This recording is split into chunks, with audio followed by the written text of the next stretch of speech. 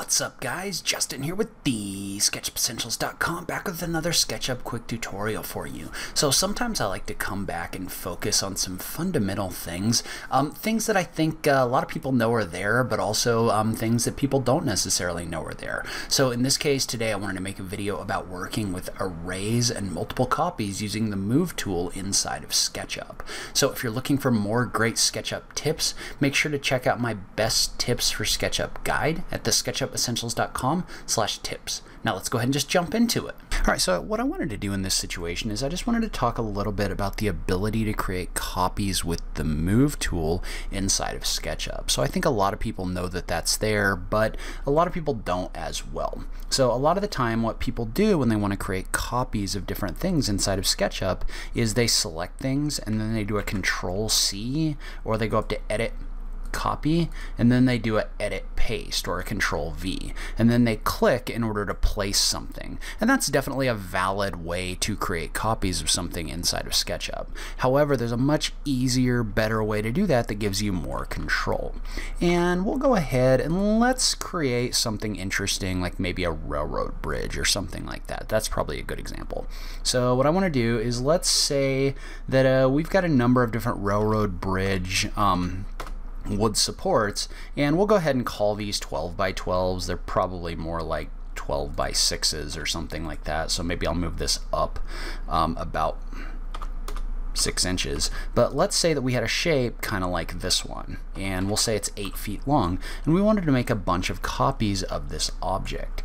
So the first thing I'm going to do is I'm going to group this just so I don't have to worry about accidentally not picking up all of the geometry. Now let's say that you wanted to create copies of this object, and let's say you wanted those copies to be every, we'll call it every 24 inches or something like that.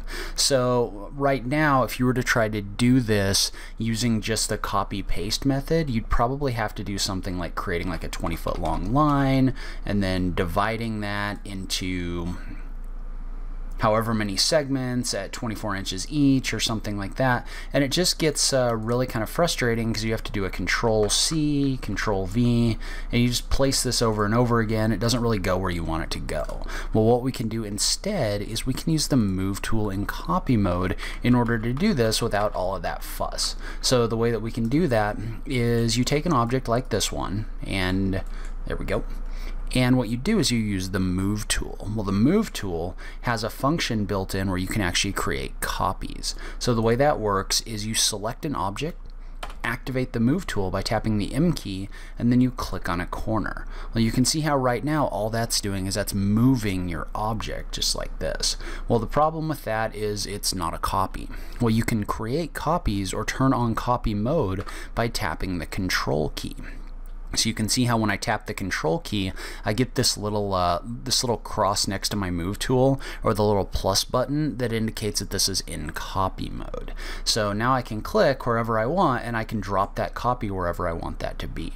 And you can do that as many times as you want. So if you wanted to create like trees or something like that, you can see how like placing things randomly using the Move tool in copy mode is really easy. So I can create as many copies here as I want to. But let's say that we wanted to create copies of an object at a certain spacing.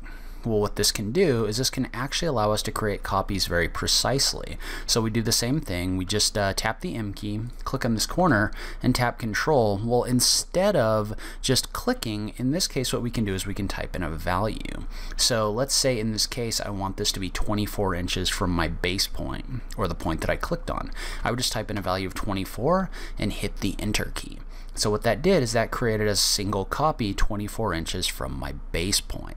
But we can also do a lot more with this. So you're going to notice that as of right now I haven't clicked anywhere else in my model, so this tool is still active. You can tell because down here below this actually still has the instructions for the tool in here. Well, what I can do is I can type in a times using the star key and a number of copies. So in this case, if I was to type in a value of 2 and hit the Enter key, that's going to create 2 copies at that spacing that I set when I click my base point. Well, I can adjust the number of copies as long as I don't click anywhere else in my model. So I could type in like times 24. This would create 24 copies. And note that if you have a 3-button mouse, you can click and hold the you can click and hold the center mouse button and this tool stays active. And so I can adjust the number of copies in here by typing in a new value and hitting the enter key. So I can create as many copies of this as I want to. So I could type in times 100, times 50, whatever that value is, and you can see how this is adjusting based on the number that I type in. So you can use this to create copies at that set spacing just by doing this. And so in this case, let's say that I wanted to create, we'll say 50 copies, and I'll go ahead and hit the enter key. So what that did is that created 50 copies at 24 inches on center. And so I'm going to go ahead and I'm going to go into my 3D warehouse and I'm going to bring in a railroad track just so I don't have to model out that profile myself. So I'll go with this single railroad track rail by Paul R. I'm just going to bring that into my model. We'll just drop it in here, and I'm going to drop it based on the midpoint. And then I'll create a copy moving this direction using the move tool. So let's say I wanted this to be 2 feet this way, and then I would take this other one and I would just move it 2 feet the other way. So that gives me kind of my railroad track in here, and then I can just double click in here and just extrude that profile. And you'll note, since these are components, when I edit one, the other one changes as well. But let's say with this railroad track that we wanted to come in here and we wanted to create like a little flange holding the track on here. Well, we would do the same thing where we would just kind of model this out. And I might draw a line across this face.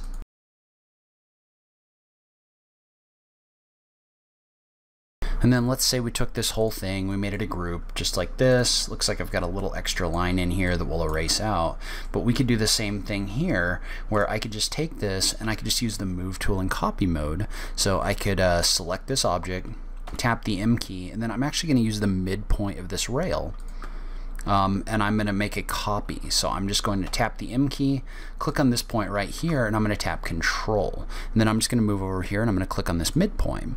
Well, you can see how what that does is that creates a copy of this piece right here at that spacing. And so what I'm going to do is I'm just going to type in a value of times 50. Whoops. And we'll probably make this a component just for simplicity's sake.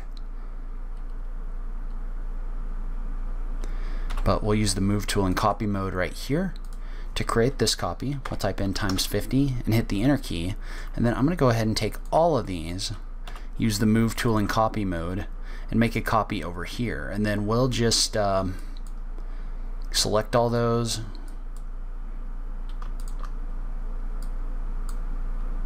Right click, and we will flip along the red axis. And then we'll just move these back.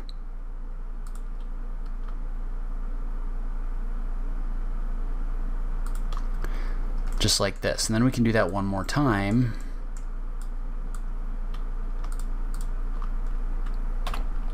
Just by using the move tool in copy mode over here. So you can see how adding things like this gets really easy once you have an idea of the way that the move tool in copy mode works.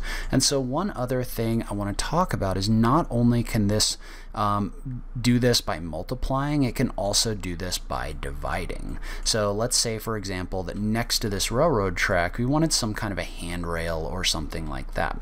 Well, what we could do is, let's say we just created a simple handrail piece that's just like 2 by 2 or something like that, and we extruded that up,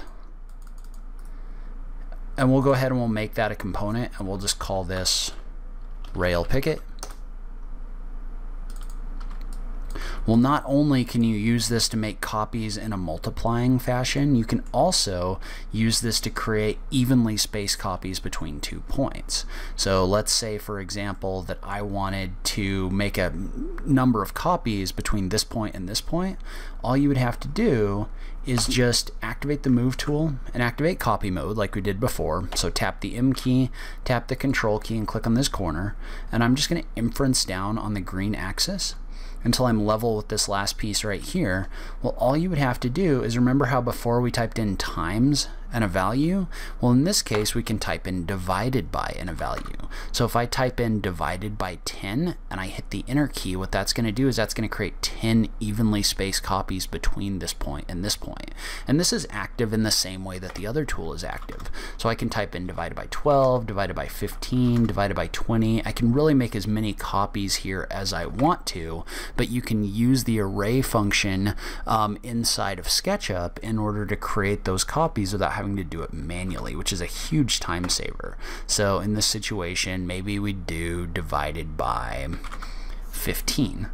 And so you can see how using that tool can save you a ton of time. So I'm going to go ahead and I'm going to take all of these, I'm just going to put them in a group. And then we could kind of do this however we want to, but maybe for this one, what I would do is I would just activate the rectangle tool.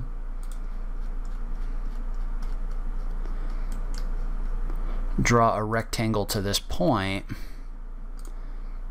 And then for this object, maybe go in here and use the chain link fence material or something like that in order to create a chain link fence in here. So you can see how once you get these tools kind of set up and active, it's really easy to create whatever you want inside of SketchUp.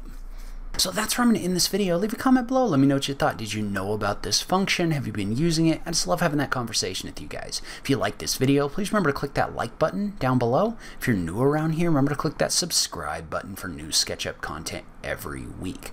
If you like what I'm doing on this channel, please consider supporting me on Patreon. Every little bit helps, even if it's only $1 a month. So make sure you check out that link in the notes down below. But in any case, thank you so much for taking the time to watch this. I really appreciate it, and I will catch you in the next video. Thanks, guys.